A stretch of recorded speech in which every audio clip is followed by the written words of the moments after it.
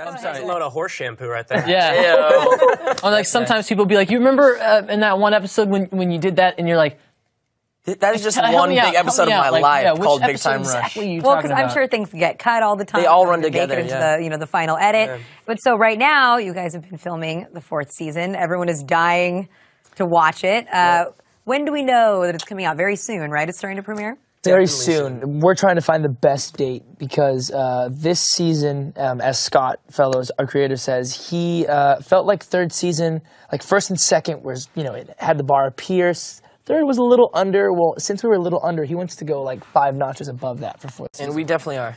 And we also want to make sure that we can play episodes consecutively. We want everyone to not have to wait weeks on end in between episodes. So we're trying to wait so we can lay them all out. And time it well with our next album. Yeah. So that'll be... All right, well, so first, can you give us any juicy gossip as to what we can expect in this next season? Well, we've got a few great guest stars. We did, to name a couple that we've actually talked about already, did an episode with Cher Lloyd, which is awesome. She was a great sport about being goofy with us, and great actress, too, for her first time doing something on TV. Nice. Didn't get to meet her. You know what's funny about Gavin DeGraw? I actually did a scene with Gavin DeGraw and never met him.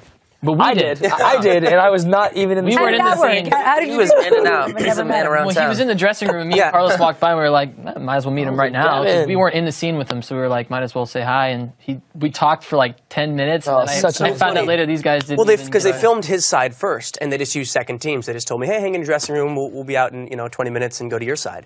And I guess they shot it completely clean, so it means no shoulder or anything. So on the turnaround, by the time I got there, he was completely gone. All lies.